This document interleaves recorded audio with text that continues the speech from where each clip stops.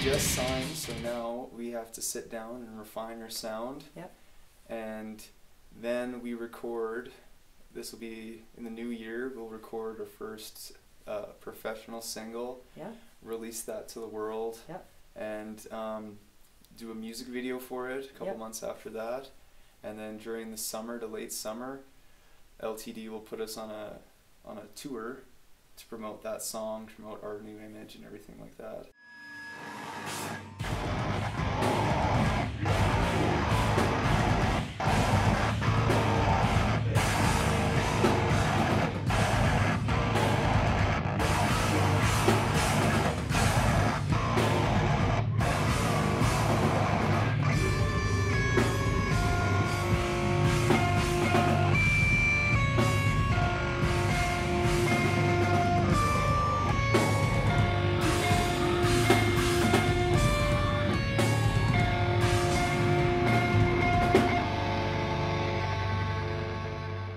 In a car accident when I was in college for the trade.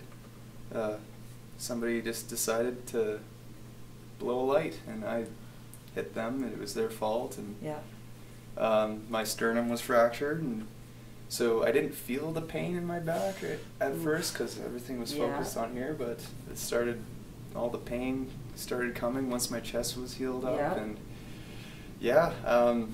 went through months and months of physio and doctors trying to figure out what was wrong, and then I finally went and got a MRI, paid for it myself because I wanted to know, and had a couple discs out and back was all crooked. The only thing that helped was getting a microdiscectomy, where they cut in and just trim the disc away from the nerves. And since then, like, I've been going to physio and I've been feeling a lot better, but learning how to walk properly again was definitely a challenge. That's crazy. How long ago was that? When did that happen? It was March 29th of this year. Oh my goodness, I didn't realize that. Yeah. Oh my goodness. Yeah. So that might explain why you're not like doing leaping jumps on stage right now yet? Not yet. Soon, very soon. Yeah. Oh, that's crazy.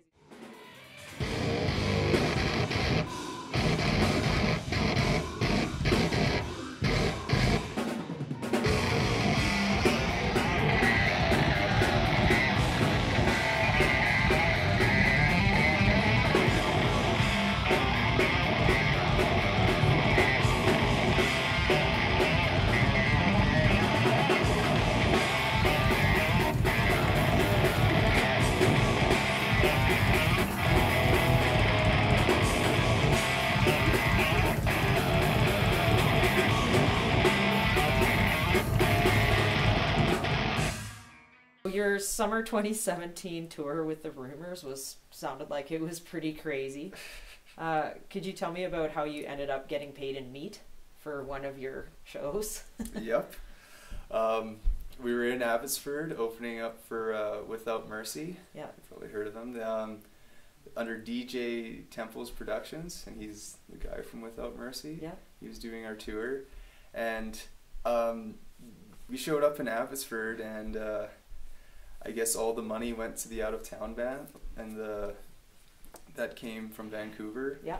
And like mostly the one we were touring with from Winnipeg, and he said, "Sorry guys, we didn't make enough off this show, but here I got all this butcher meat from my friend," and he handed us like pounds and pounds of sausage, jerky, and butcher meat. So we were hungry. We were cool.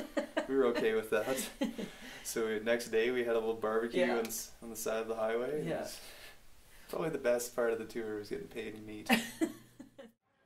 Without further ado, here is Valenco.